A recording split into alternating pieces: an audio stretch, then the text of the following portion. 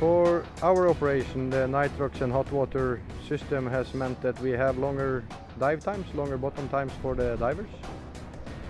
Compared to air, it is a significant change from 20 minutes to 45 minutes, which has been crucial for our operation. And with the hot water, the diver is quite comfortable, and we have had 3-hour diving, and the diver is still warm, feeling good.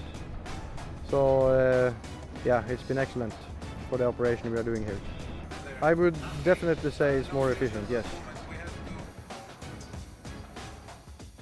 The advantages are we can have a lot more bottom time on each dive, and of course that means that one diver can do a lot more work.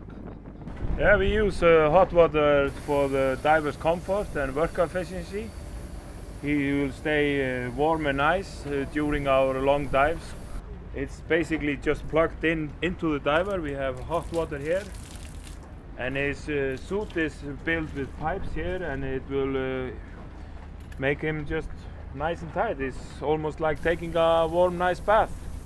It's really nice. It's just nice and smooth, because you can just adjust the temperature the way you want it. If you get too hot, you can just adjust the temperature down.